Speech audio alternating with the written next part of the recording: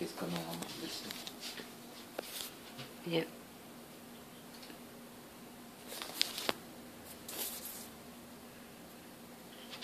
Yeah, that's Mr. Rinaldi, yeah? Yes, yeah. Yeah, Okay, yeah, good. yeah. Have you got some time first of all? Oh, how much time do we need?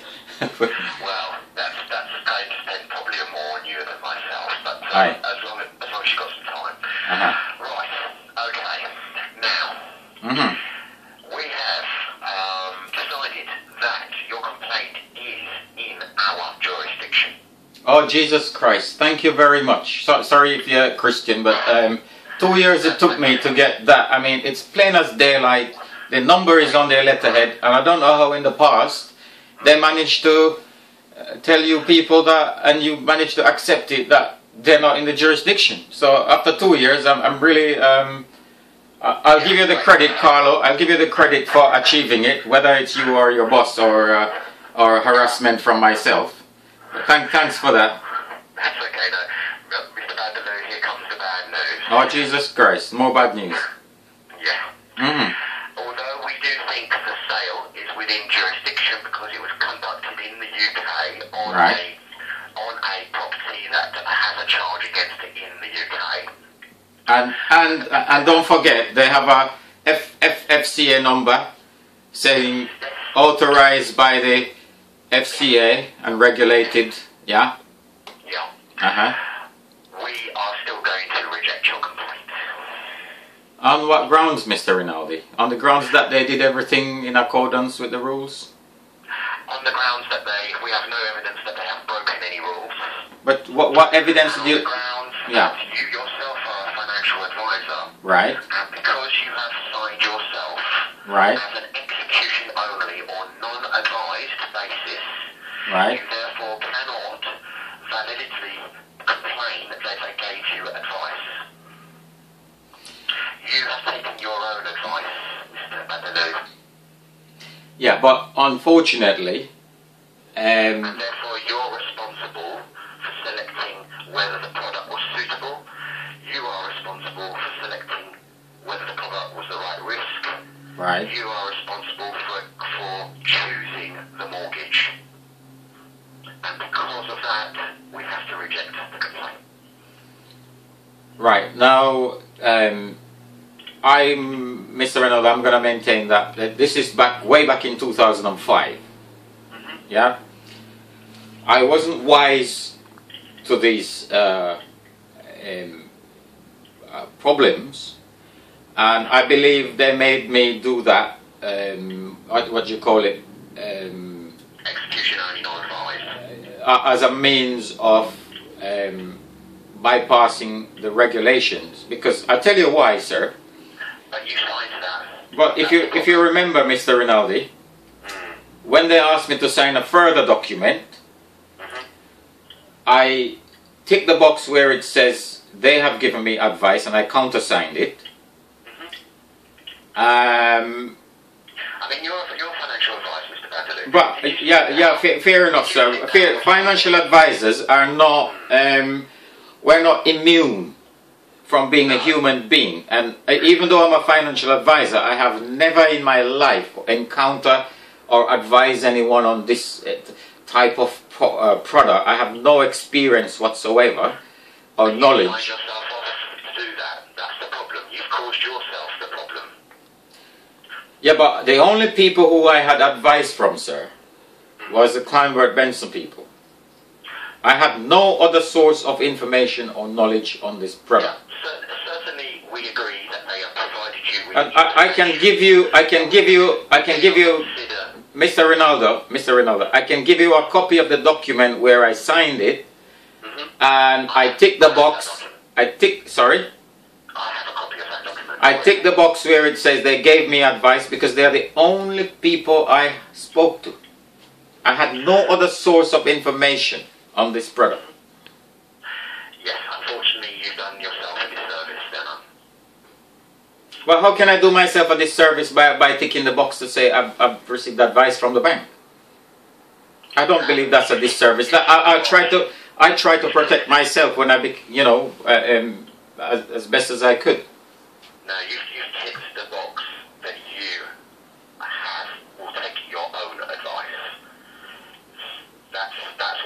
Well, Mr. Reynolds, that's a box ticking, sir. I don't believe you can look at a little box ticked on a paper.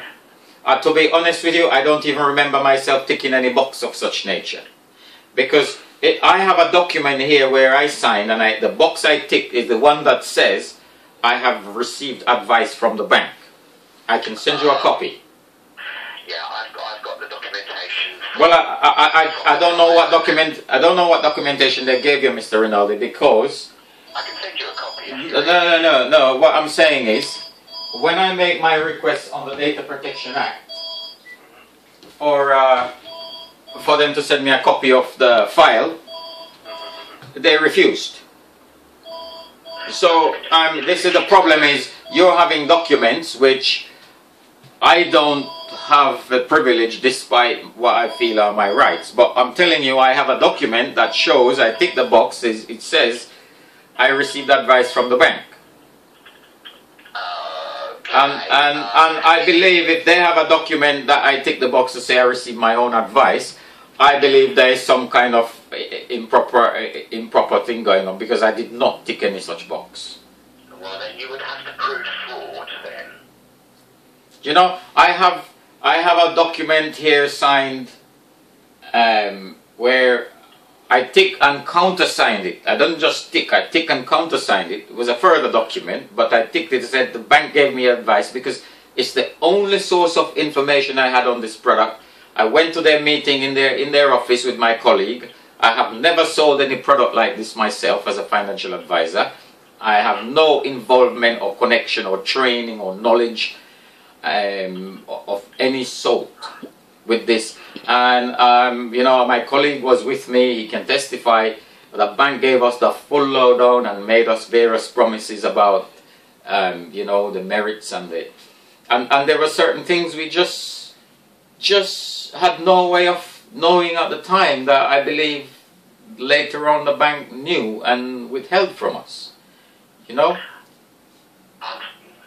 I'm talking to you as a consumer. I'm telling you, I did not tick any such box that says I'm responsible for my own advice, because I don't advise.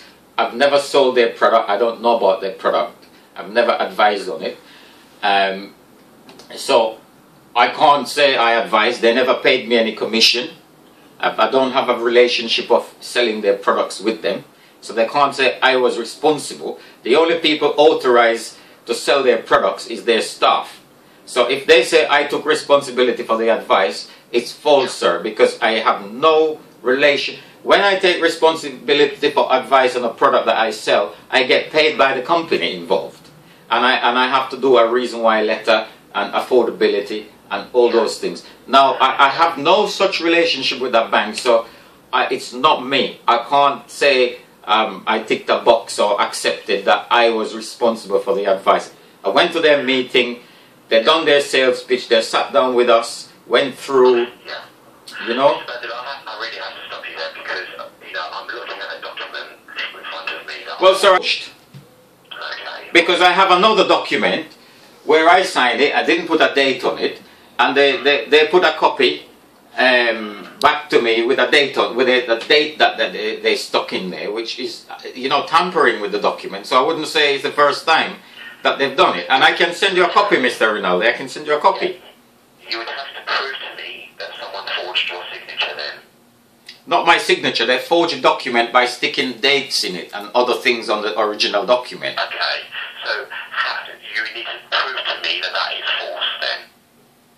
Well, what I can do, sir, I can send you a copy of the document I have, and you can ask the bank to provide you with a copy of the original, so that you can compare it with the one that they are trying to hold me contractually bound with, and you can compare it and you can see that they have that tampered with the document, and they have that history. As a matter of fact, I complained to my MP about this forgery.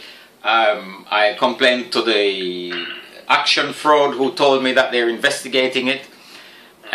So I'm not putting it beyond them, unfortunately, because they clearly have done it, and I can guarantee you that if you get the original from them, you will see that there's a difference, and the difference is that the bank has tampered with it. Yeah, okay, what I'll do is I'll definitely look at that when you send it to me, alright, and I will look at that and consider what you've just said to me. I will scan the one I have. You ask them for the original, Mr. Rinaldi, and make a comparison yourself. Yeah. And then if you see that you see they have a history. I sent you the thing from the Guardian newspaper that shows they have a history of currency fraud and this and that. And so unfortunately, even when they catch people and send them to prison, most of the real criminals are still in the bank. They don't get caught, or they're protected by other people. You've seen the PPI scandal, the endowment scandal, the pensions. There's all people protecting each other, and all people like you have to do a good job, sir. Otherwise, we're just gonna get these big, you know, things. I can't just take your word for it. Not my word, Mr. Rinaldi. I'm asking you to make. It's a very simple thing. They can send you this in 5 seconds. Just say, here is the original, and I will send you the copy that they gave me, or they gave to other parties, to say that's the document, and I can tell you they have tampered with it. I can guarantee you that, Mr. Rinaldi. I can guarantee. I've never made a complaint about an institution before, but these people, believe me, with the things I've discovered, it's just out of this world. But you know, I'm really happy that you can confirm that they are account answerable in the UK, and I would appreciate that you send me a little confirmation saying that.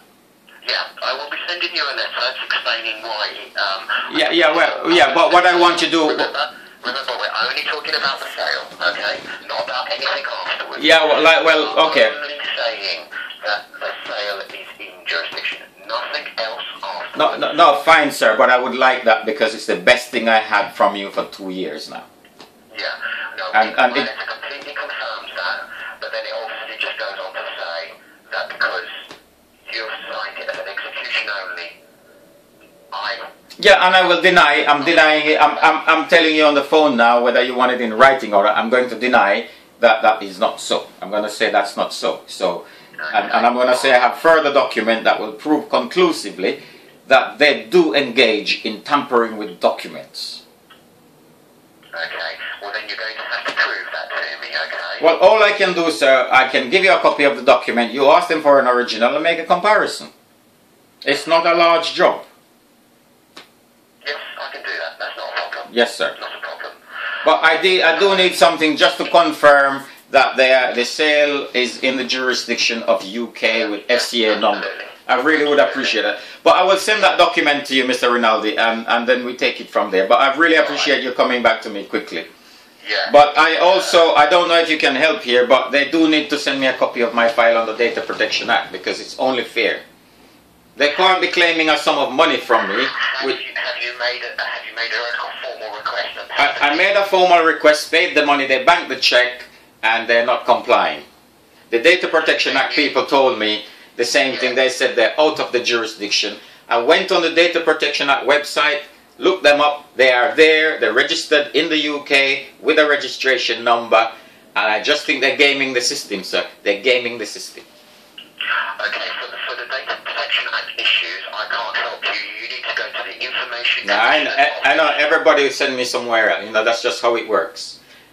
Same thing, you know, 2 years ago I made a request and they said, then it's not in the jurisdiction. Then I spoke to them on the phone the same day I spoke to you, and they said, oh yeah, sorry, we made a mistake, it is in the jurisdiction, blah blah. Okay. But you know, to take 2 years to even get an acknowledgement, and if the bank is so adamant at not disclosing things, why? Yeah.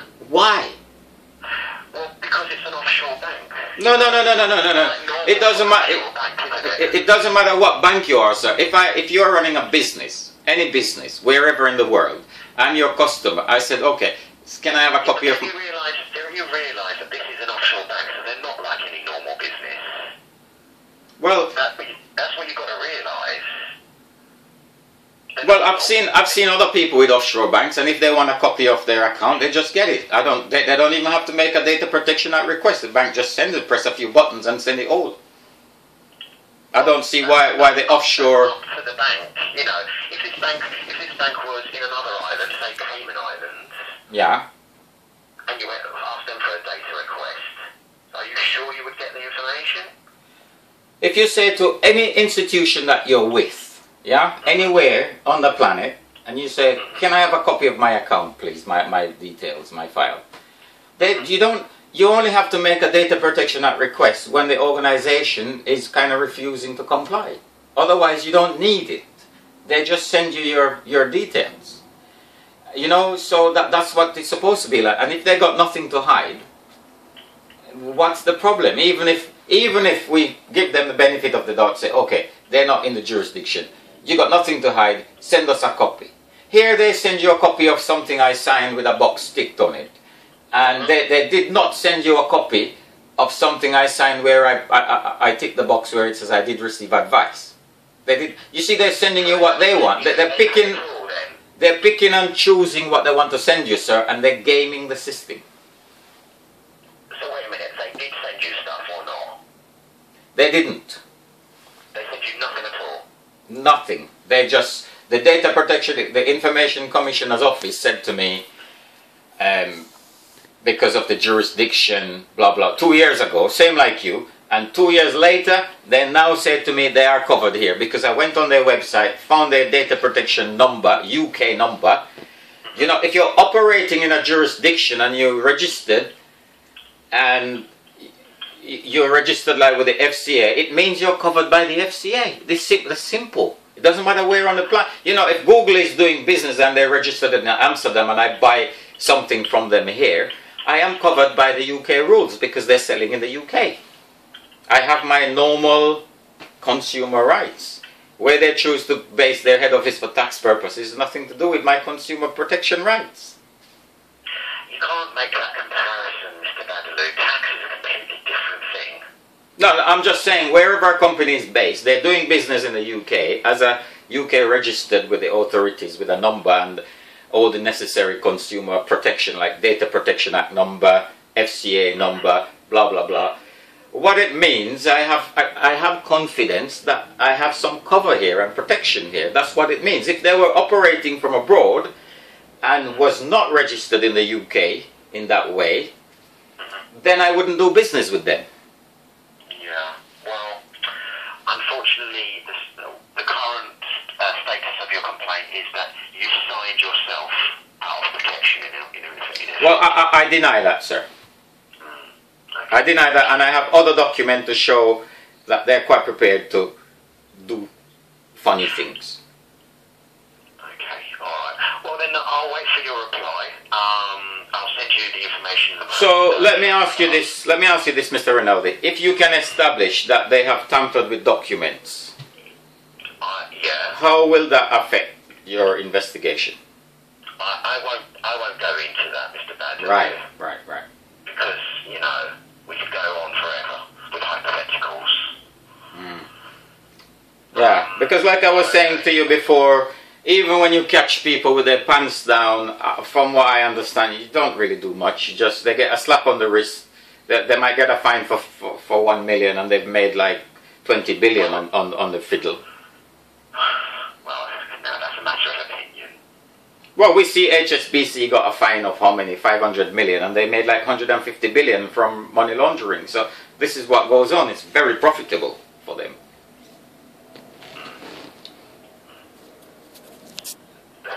I mean, obviously I take your point, but that's not something to do with your actual case. So. Well, it is, you know, sir, it is, because there's a number of things going on my case. I've been making an effort for a very long time. I'm a simple consumer, and the service I've had from the authorities is just kind of F off, you know, that's all. Mr. Babson, you've got to realise that you're not a simple consumer. You're a financial advisor. No, sir, I'm a simple consumer in this case. I am not authorized or regulated to sell their product. I'm not licensed to sell their products. I don't get paid by them. I don't have a relationship where I get paid. I'm not responsible. It doesn't make any difference, sir. If you're a builder and you hire another builder to build your house and they don't meet the building regulations, it's not your responsibility. I mean, are you a licensed financial advisor or not, Mr. Babson? I am not licensed, authorized, or have any relationship to sell Kleinworth Benson's products. You don't need a license to sell Kleinworth Benson products. You just need a license to trade. So Yeah, no, sir. I do not. let me put it this way in my language. I do not hold an agency with Kleinworth Benson. Well, I don't get paid. I have no relationship to market their products to myself or to anyone else, sir. You don't need any of those things. I do, sir. And if they tick a box to say I took their product without advice from them, I think they're fiddling me. Well, okay, that's. I have a witness who was at the meetings with me and came. They sat down. They gave us. I went into their meeting as a regular Joe Blogs consumer. Nothing more. I didn't go there as a financial advisor and blah. You know, I don't know their product. I don't sell it. I never. Well, then how did you get the invitation to such an event if you didn't go as a financial advisor? As far as I can remember, we had a phone call about their. Why would you get such a phone call? Pardon me? Why would you get such a phone call? I don't market. Marketing people. I get loads of phone calls for you know. Because you're a financial advisor. That's No, why. you can't say that, sir. You can't say. I went there as a consumer. I did not meet them as a financial advisor. I met them as a regular Joe customer. There is nothing in any documentation that says Churchill Finance have any financial advisor relationship with that company. No, there's no document of such a thing. There's no Right. need for such a document.